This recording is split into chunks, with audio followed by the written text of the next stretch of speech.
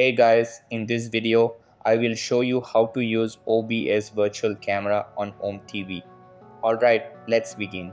So, the first thing that you want to do is go to these links and download the files.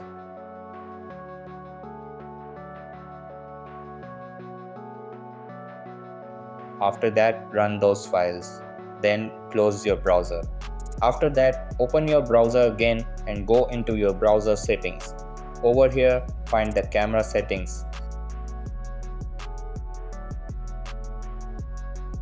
Then select the new camera that the files have created for you. After that, close your browser once again.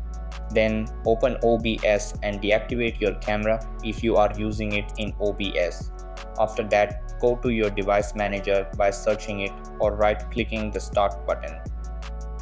Over here, find your camera, disable it and confirm by clicking yes. After that, once your camera is deactivated and disabled in both Device Manager and OBS, open OmeTV again.